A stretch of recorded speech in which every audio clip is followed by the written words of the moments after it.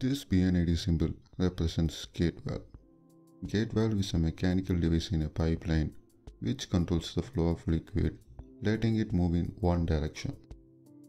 Let's see about the parts of gate valve.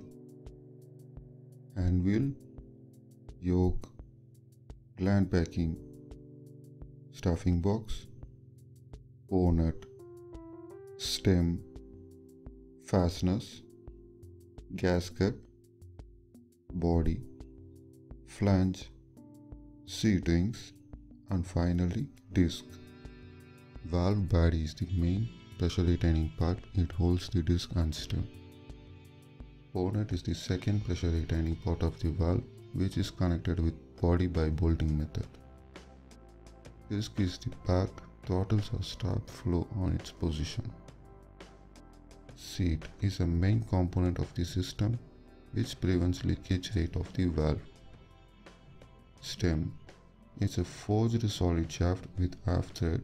It transfers the required motion of disc for opening and closing the valve.